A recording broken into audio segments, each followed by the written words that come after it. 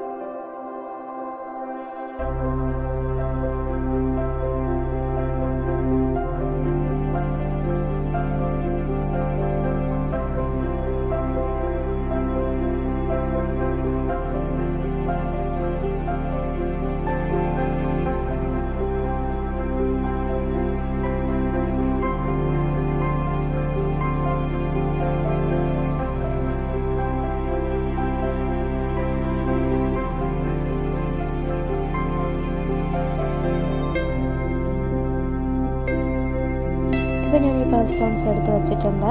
ഇനി ഈ colour stones ഇതിലേക്ക് പേസ്റ്റ് ചെയ്യണം. അതിന് ഫെവിക്കോൾ വെച്ചിട്ട് പേസ്റ്റ് ചെയ്യുന്നുണ്ട്. നിങ്ങളടുത്ത് ഇതില്ലെങ്കിൽ കരിങ്കൽ വെച്ചിട്ട് അത് പെയിൻറ്റ് ചെയ്താലും മതി.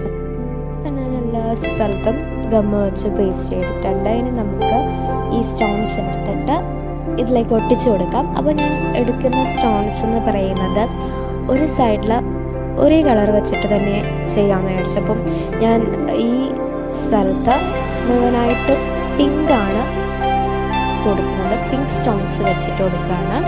നിങ്ങൾക്ക് ഇപ്പോൾ കരിങ്കല്ല് ഉപയോഗിച്ചിട്ട് അങ്ങനെയൊക്കെ ആണെങ്കിൽ ഏത് കളർ വേണമെങ്കിലും ഉപയോഗിക്കാം.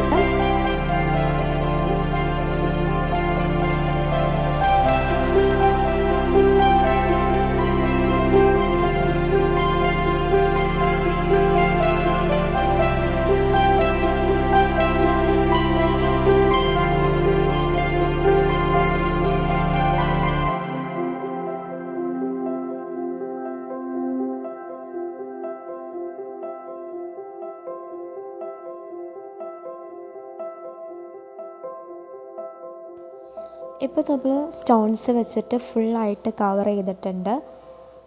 4 ഭാഗത്തും ഫുള്ളി സ്റ്റോൺസായിട്ട് കവർ ചെയ്തിട്ടുണ്ട്. ഇനിയാണ് നമ്മൾ പെയിൻറ്റ് കൊടുക്കുന്നത്. ആദ്യം തന്നെ വേണമെങ്കിൽ പെയിൻറ്റ് കൊടുക്കാം കേട്ടോ.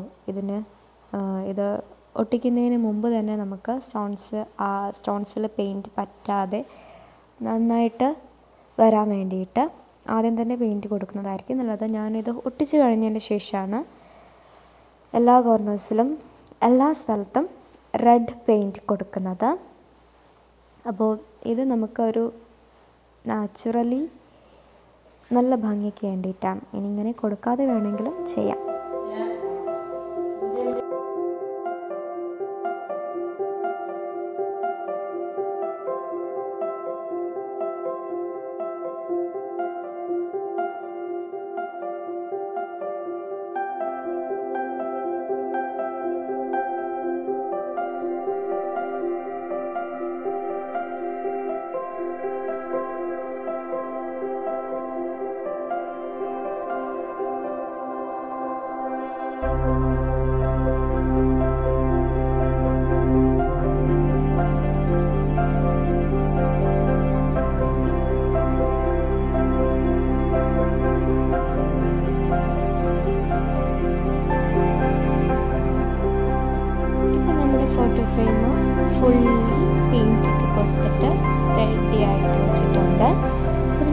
എവിടെയും പോയിട്ട് ഇങ്ങനെ ഫ്രെയിമൊന്നും വാങ്ങി വരേണ്ട ആവശ്യമില്ല.